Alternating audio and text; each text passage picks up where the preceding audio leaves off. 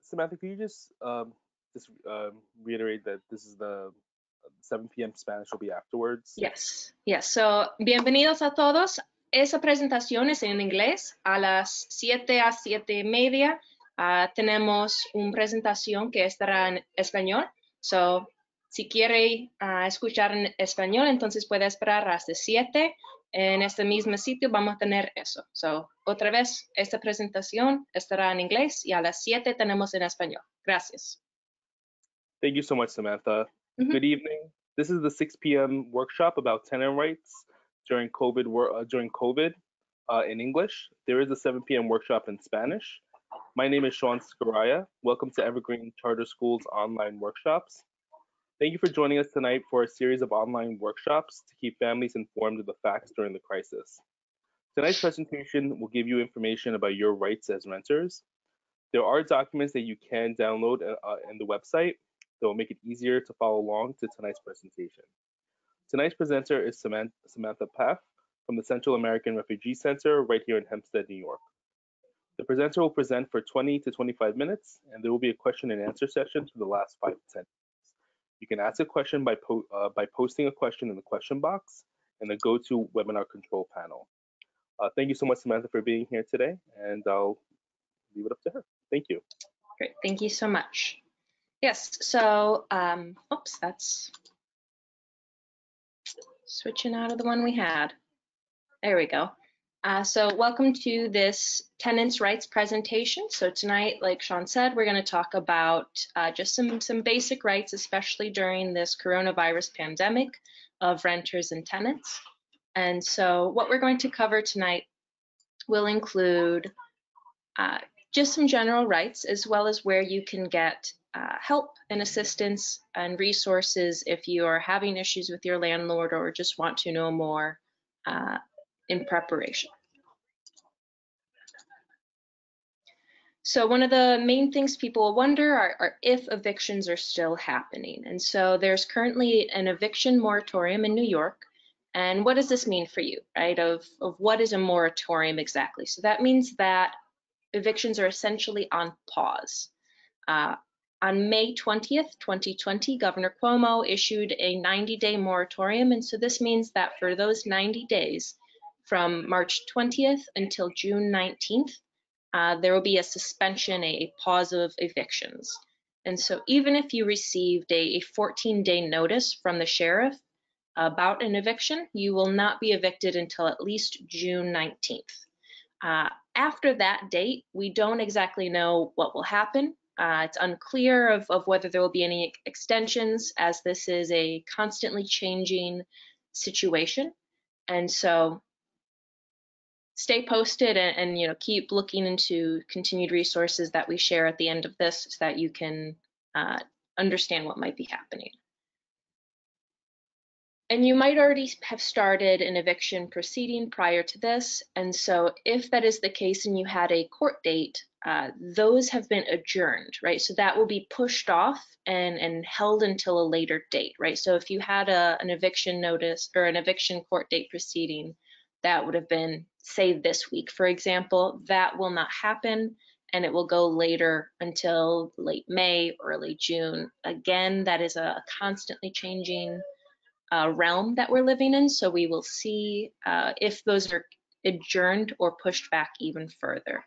You can also check out adjournment dates if you have a case with the district court by going to the e-courts. And so here I'll just click on this link and show you real quick what it looks like. And so you will, perhaps you'd have an index number if you are in a court case as a Jane Doe or a John Doe, but you can also look by party name. And so if you did a party search, for example, you'd be able to look it up based on your name. I'm not a robot. And yeah, so here you can see, plaintiff, defendant, right? Whatever is applicable for you. You find the court that this is happening in, and you just add in this information as it is pertinent and relevant to your case. So let's hop back into these slides. So Perhaps you don't have a prior eviction proceeding, right? Perhaps you are worried about it happening and coming up now, right? So what if you can't pay your rent this month? We have May starting this Friday, May 1st. So maybe you're worried, right? You've got a rent payment due on Friday, or sometime in the coming weeks, and you're just not sure how you're going to be able to cover it while still supporting your household. And so that's definitely a challenge that many families are facing because of coronavirus and the issues that people are having in work stability, right? Of income being completely cut off if they're losing their jobs or not having as many work hours, and just the challenges that come with this current pandemic. And while evictions are suspended, rent is still due. So if you are able to pay rent, you should do your best to do that and pay rent. One of the things you can do is you can contact your local Department of Social Services to see if you're eligible for emergency rent assistance. At the end of this presentation, I'll also talk about some other support services that might be helpful for you. But definitely look into the emergency rent assistance if possible. If you aren't able to pay your rent, if you don't qualify for any assistance, your landlord, again, there's a moratorium, a suspension of evictions. So your landlord cannot start an eviction proceeding until the courts reopen. And due to the suspension, the moratorium on evictions, they will not be able to complete an eviction until the moratorium ends in June.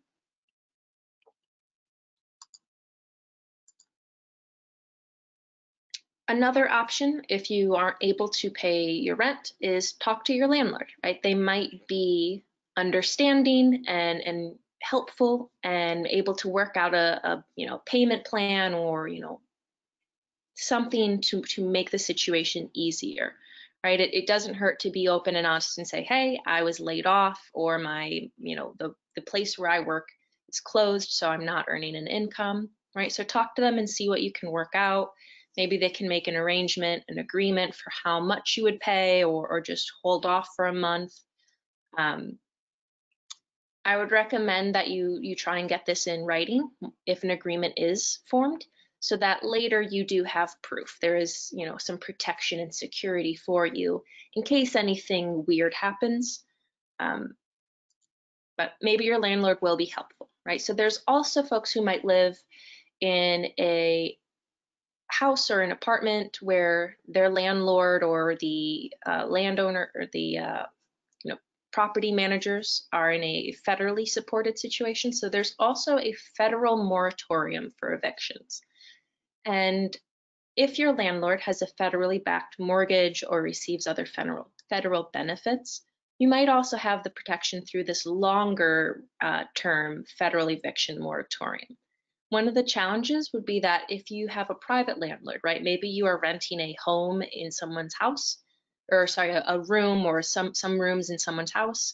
It's difficult to know whether the federal moratorium would apply for you. However, if you live in a federally subsidized housing situation, right? Maybe it's Section 8 housing or some other scenario, then that longer federal moratorium applies for you. And so what would that really mean, right? Of starting a new eviction proceeding based on your failure to pay rent. Under the federal moratorium, that would be held off until July 24th, right? So instead of the June 20th, June 19th date, you'd have until July 24th. Also, it's good to know that your landlord can't charge you late fees or other penalties during this period, right? So there's no additional punishment for not paying your fee, right? Or your rent, right? There's no additional charge on top of your rent. One of the things we've heard in the Long Island community is that people are still having issues with their landlord despite this eviction moratorium. And so it's very important for you to know that in New York, it is a crime for a landlord to lock someone out of their home, to turn off their utilities, to remove their belongings or property out of the rental unit in order to force them out, right? That would be an illegal eviction. And that is across the board, in general, a renter's right. It's not just specific to coronavirus, but in general, the only way an eviction can be legal is if it's conducted by the sheriff's office. And due to this moratorium, this suspension of evictions, the sheriff's office is not conducting evictions until June of 2020. And so if you've been illegally evicted, you can call the police. And we'll cover it again later, but there's no discrimination based off your immigration status either, right? I know a lot of people are concerned about any interactions with the police and fear of how that might impact or interact with their immigration status, or if they don't have any status, but you do have a right. And so you can file an order to show cause is what the sort of document form would be. And so that can help restore you to your to be, access to your home, right? Of if your landlord changes the locks, if they are turning off your heat and your power so that it's, unlivable in your rental unit, that's not allowed. And so if you're experiencing these types of, actions on behalf of your landlord, you can contact some different resources. And so here is the number of the District Court's Civil Department, and also the Nassau Suffolk Law Services. They do a lot of work on evictions and tenants' rights and things like that. So that's also a really good resource to contact. But yeah, so you should not be evicted or kicked out or have your utilities turned off or have your belongings removed in general, and especially during this time when there are eviction moratoriums and suspensions. So in continuation of that, right, if you're having issues with your apartment or landlord, you're able to get help from the courts, right? The courts are not going to proceed with an eviction process, but they are there to help you with other emergency situations, right? So if your landlord locked you out, or they have turned off essential services such as your utilities, your electricity, your heat, water, that sort of stuff, you can go to the courts and get help, right? They have forms and legal processes of what you can do. If you are having serious code violations, if you're experiencing major issues or you need serious repairs in your housing, you have a right to have that work still, that service provided. And so if the landlord is not providing that service, you're able to, take the legal courses that the court provides in order to have that. Likewise, if you are in a situation where you need post-eviction relief or whatever other options, right? This is, just part of a list, and you can definitely find more information out, or reach out to us in order to get help. But it's important to know that while the courts aren't doing cases about eviction proceedings, they are still available to assist and help tenants and renters with their housing matters. So you can still get help without fear of being evicted. And so again, I'd like us all to remember that even if you are a resident, a citizen, an undocumented community member, a DACA, TPS holder, whatever your immigration status is, you should not be facing any discrimination or harassment. So regardless of your immigration status, you have rights as a tenant, as a renter. You should not be getting threats from your landlord that, oh, if you don't move out of my house, I will call the police, I will call immigration on you and tell them that you're undocumented, right? That should not be happening. And if it does, like, there are many advocacy organizations here to help you, right? And if you are receiving threats or anything like that, or some sort of discrimination, please keep track of that, document it, record it however you can in order to have that information available for your situation. Likewise, in the discrimination realm, right? So your race, your immigration status, country of origin, religion, all of those bases of protection, you should not be discriminated against. But also during the coronavirus, we know there are people that might be receiving discrimination based off having coronavirus or being thought and assumed to have coronavirus. So that's another area where your landlord cannot discriminate against you because you or someone else in your home, in your household, has coronavirus, or if the landlord just thinks you do, right? He might go, oh, well, they work in the medical field, so I bet they have coronavirus because they're around sick people all day. They can't discriminate against you. If someone, say you live in an apartment building and they have uh, a notice, an informational, paper sent out or posted in the apartment that says someone has coronavirus, that's one thing, but the person should not be identified, right? So for example, if I have a case of coronavirus and my landlord puts a notice up for all of the residents that I, Samantha Pfaff, have coronavirus, it should not be identifying me. However, for public safety, the other tenants can be informed that someone has coronavirus, right? But it should not be identified who it is. That violates your privacy and different things like that. So those are just some areas to be aware. Here is a notice from the Attorney General of New York State, Letitia James. And so the Attorney General has been doing a number of things to safeguard and protect tenants' rights and make sure people are aware of what their rights are. And so this is just an example of what she's been sharing. Just as a reminder, evictions of all kinds are currently illegal. Your landlord also cannot participate in rent gouging, right? So that's to increase the rent in order to benefit from this crisis, right? To, increase your rent, double it, because you have nowhere else to go, so you'll be desperate and you'll pay even more. They cannot do that. They also cannot turn off essential services, right? Withhold your electricity, your heat, your water, that sort of stuff, because you fail to pay rent, right? So that's in and of itself an illegal action. Additionally, they can't discriminate or evict you based on having coronavirus or for other protected grounds, right, like your immigration status. So if you're having issues with this, you can reach out to the Attorney General's office. They have their phone number and their website here. And so that's an additional resource.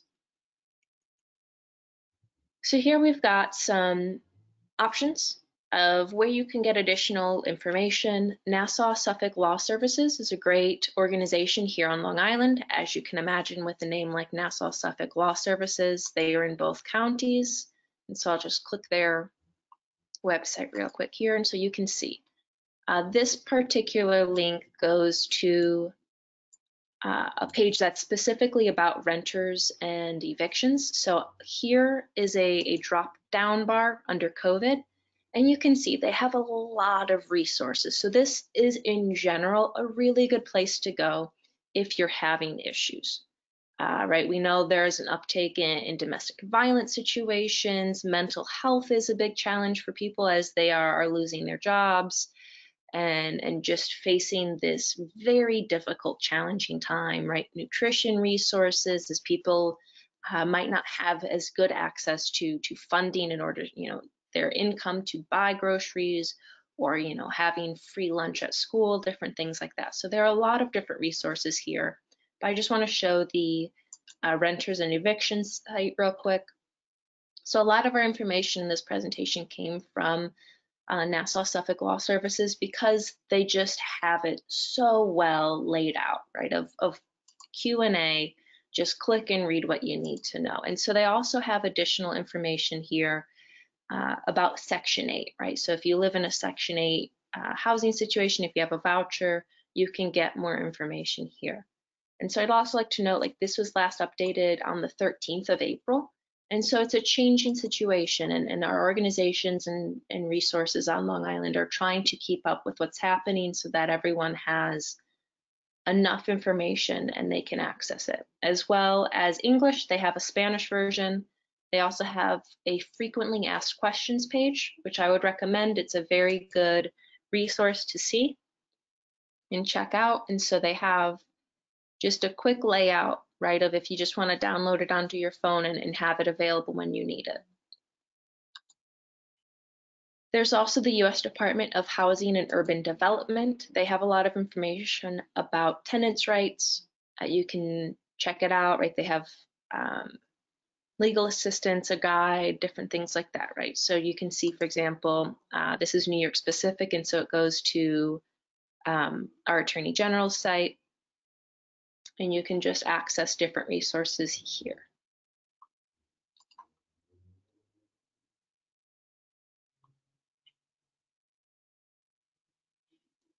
They also have right, an area where you can do a complaint if you are having housing discrimination or just a variety of different challenges. So there are resources at the state level as well as at the national level. Another great resource is Law Help New York. And so here you can see their housing and tenant and homeowners' rights. They've got a couple different sections, right? Maybe you are having an issue and you have to find a lawyer or you're going to court. But the main thing we'll talk about right now are the Know Your Rights resources. And so they have a lot of available information, right? So maybe you have more questions and you want to read more in depth about your rights during COVID. Maybe you have a more general thing, right, of pet laws and different things like that. There are a lot of resources here, as well as, right, so maybe you are having issues with your landlord, they're harassing you. So you can see tenant harassment and landlord harassment, different things like that. They have plenty of resources available. And so then here they have on the New York Attorney General website a link to some slides that are specifically about immigrant tenant rights. And so you can take a look at that. It's pretty informative, right? Has a question and an answer, right? So again, can my landlord evict me from my apartment because of my immigration status? Nope.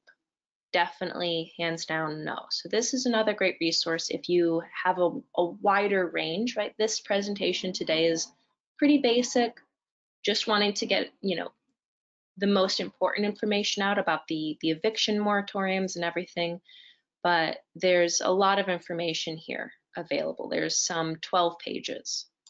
So you can take a look at that. And then again, it's just the general New York housing issues. So if you are having issues, you can go to, let me find their contact information. Oh.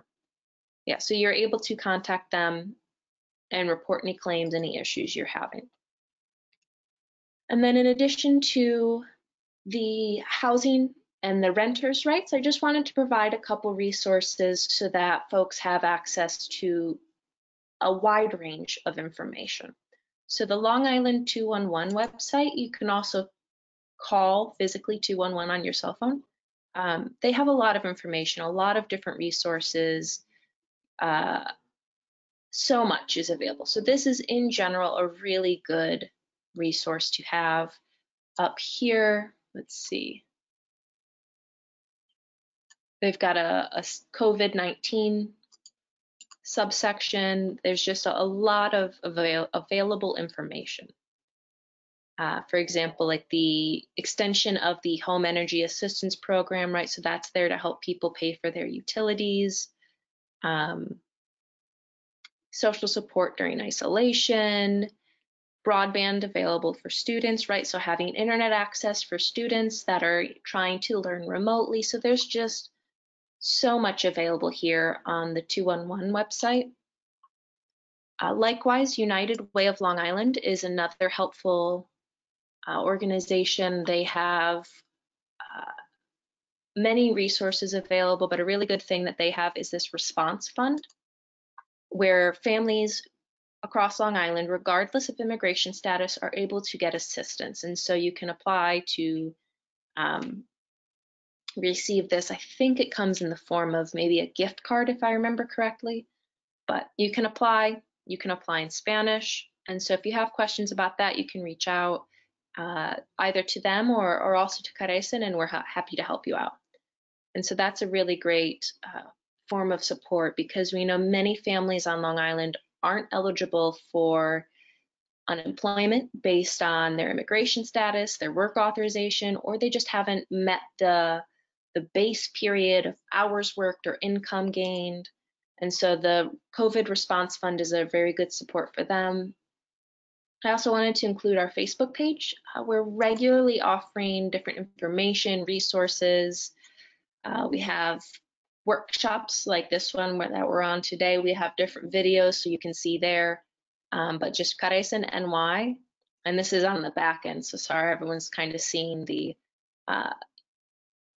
not public side as I'm an administrator, but if you look for this, right, CARECEN NY, we are a nation of immigrants. You can see there what kind of resources we're offering, and so we're always happy to help however we can. And so if you have any questions, I don't know if we've got a couple people on, so we'll probably have a few questions that hopefully I'm able to help out. But in the future, once we're off this video call, this webinar, you're able to contact the Office for New Americans. They have a hotline that is open to all of the New York immigrant community, and you can call them for questions about immigration, questions about renters' rights, questions about how to access healthcare, or how to find legal representatives and lawyers who can help with different cases, right? Whether it's immigration or other things, right? They are a statewide hotline that is there to help with a wide variety of issues and questions. And then I've also got our CARECEN phone number here, our Hempstead office, and we're still working during the pandemic. We're all working from home. We're all doing whatever we can to help the community members that we are all so happy to serve. And feel free to give us a call. We are open from Monday to Friday from 9 to 5, and so there might be a lunch hour there from like 1 to 2 where people aren't really able to answer the phone, but call our main office number and it'll channel through to our reception, and they will be able to connect you with whoever you need to contact, okay? So thank you so much for joining us, and I hope this has helped you all gain a better understanding of your basic rights as renters and tenants, especially during these challenging times of the COVID pandemic. And so please remember that there are no evictions currently happening. Your landlord cannot kick you out. They can't remove your utilities. And you should not be receiving any discrimination based off your immigration status, or if you or someone has coronavirus, or your landlord thinks you have coronavirus. So please remember that you have rights, and there are plenty of us here to help you take action if you feel like your rights are being violated. So thank you so much for joining us. Thank you so much, Samantha. It is important to get the facts, especially during this crisis. There is assistance available for families, and I encourage families to access those resources that they need. CARECEN is right here in Hempstead. They're an invaluable asset in our community. Thank you again, Samantha. Thank you again, CARECEN. This session has been recorded, and it will be on our website for viewing. Check the archive video section on www.ecsworkshops.org. We have more workshops scheduled for this week. There is a workshop on Thursday by Dr. Cole that will give you an update, tips to keep you and your family safe, as well as information about nearby testing sites for COVID-19. Please join us for these workshops. Thank you, Samantha, and thank you, CARECEN, for presenting this topic to this community. Yes, thank you so much. Have a great night.